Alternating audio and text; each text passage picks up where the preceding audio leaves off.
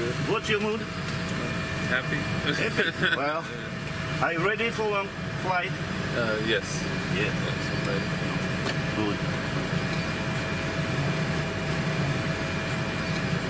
Ну, вы знаете, куда вы летите? Do you know where I'm heading to? No. No? No. Вы летите домой. You fly back home. To the U.S. To the US. Okay. Да, конечно. Okay. Так что все будет нормально. Everything will be fine. До свидания.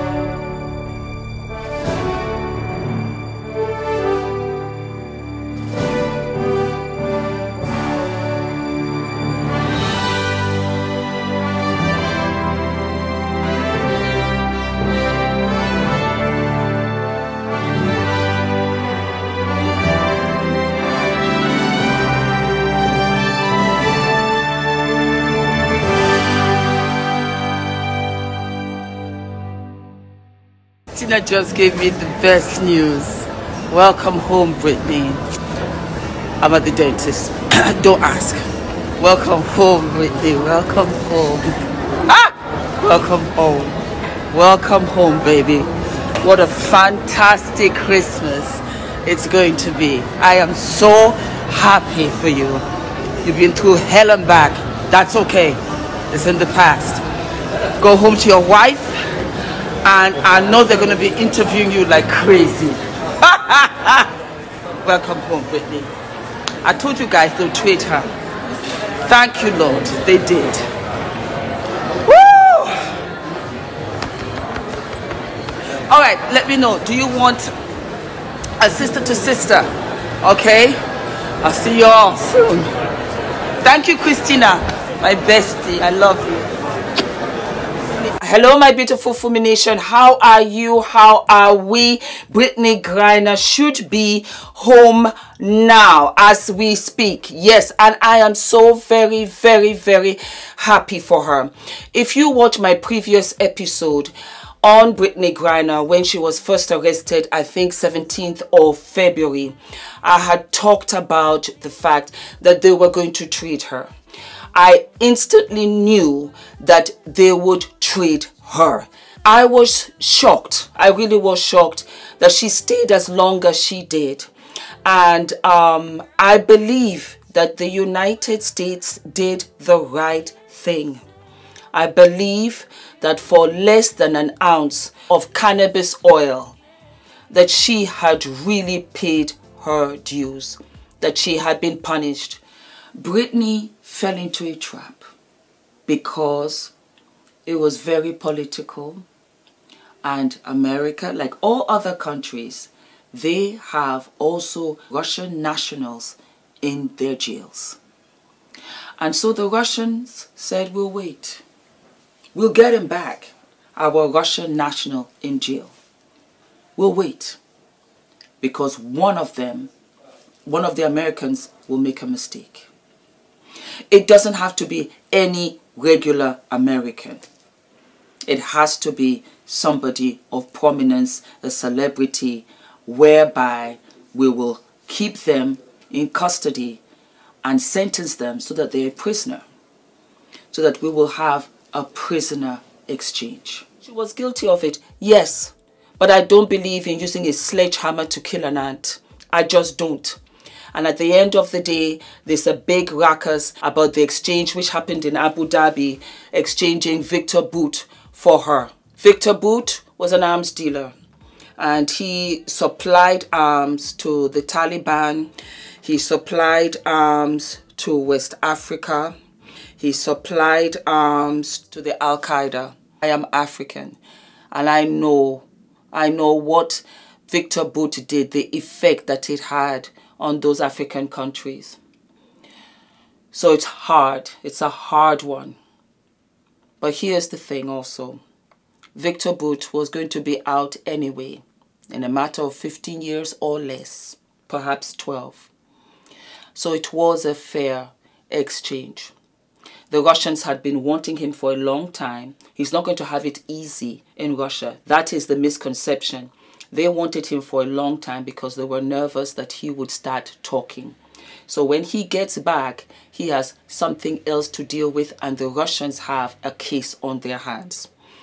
I don't know whether, and many of you know because I have so many new followers now, but I was born in Moscow, Russia. Yes, I was. And Ula and I went back for our honeymoon. Lovely people. We had a fantastic time. We were there for, I think, 3 weeks. But very strict. This is a lesson for everybody. I'm American. I am an American citizen. Like my mother would say in Wolof, because she's Gambian, "Take die, no go do am again." Meaning that for the rest of your life, you will never ever do this again. I believe that she never will. I believe that she has been punished. I believe that this was the right thing to do. And dare I say, this is really what makes America great. This is what makes you guys stand head and shoulders above others. Don't get me wrong. It's not saying that you can go to somebody else's house and pee in the backyard. Oh, you know what? Let's take her back. She's ours. She's this. No, that's not the point. Let them have the punishment as served. But let it be the right punishment. If your son went to the neighbor's house and because he peed in the yard on the grass, they gave him 100 lashes, would that be fair?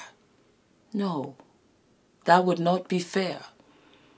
The punishment has to fit the crime.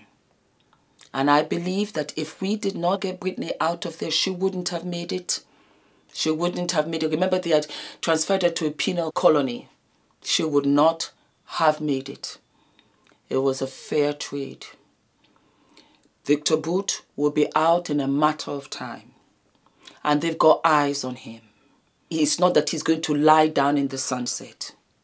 Some of you will be asking, what of Paul Whelan, who has been there for the past 4 years on espionage charges? The Russians kept him off the table. They said either Brittney or nobody.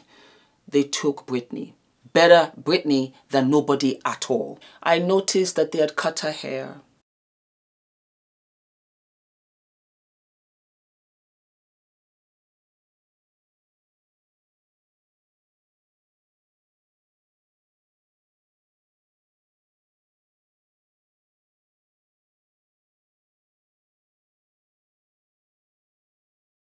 And my heart sank a little bit. I know that her mental health has suffered greatly.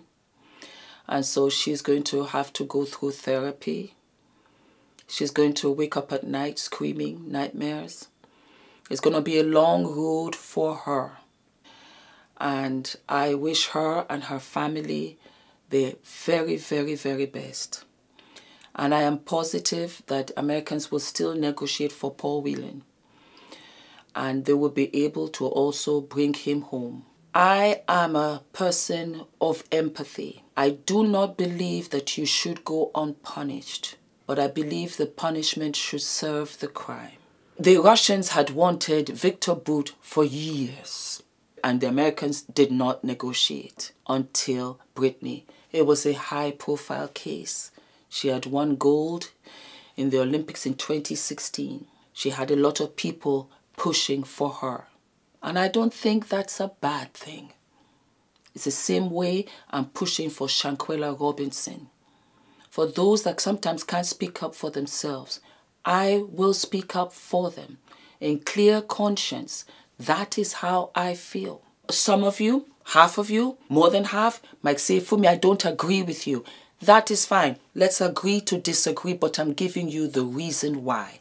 For less than an ounce of cannabis oil, I don't see how in clear conscience I would have felt that this child should stay in a penal colony for 9+ years. No. And we have to remember, what would we do if this was our daughter or our son? I posted something onto my Insta stories. You guys follow me on Instagram. And one of you made a comment and I loved it. And I said, you know what? Let me read it out for you guys. I also put it onto my community on YouTube. It was Candace and she had made this statement. Trading a top Russian arms dealer for a pot-smoking female basketball player is peak Western leftist philosophy. Incomprehensibly stupid from a political standpoint. But as long as it makes people feel warm and fuzzy, why not? That's what Candace Owens said. And one of my followers said this. Candace, be careful. You're a mother. You can raise your children right, set good examples, and they make their own choices. No good parent raises a child to smoke pot, do prostitution, break the law, or make poor choices. You yourself went away from your grandfather's teachings and later found yourself. I am an African. We have a saying that goes, you born the child, but not the heart. Children make their own decisions. And that is what I truly believe. Once I became a parent, I became reborn, and it's very humbling. And I have a lot of empathy when it comes to all situations. I try to look at it from all angles and say to myself, okay, what are we trying to do here? None of us know the entire detail of this negotiation. That's another thing. We don't know. There still might be more to it. And I believe that Joe Biden did the right thing. Brittney got caught in the crossfire. We all know that. It had nothing to do with her. Ukraine and Russia are at war. And the USA backed Ukraine. And that was the vendetta. And here walked in Brittney and got caught in the crossfire. And that is also weighed heavily on how I felt that she should, yes, in absolute fact, be released. And here's another comment. I think people that don't understand politics, especially on the international stage, should remain quiet like Candace Owens. The arms dealer had almost equally the same amount of time left that Brittney did. Additionally, Victor is wanted by many other countries due to outstanding warrants. But I told you, he's not free. He won't be able to travel outside of Russia and will be monitored tightly by Russia.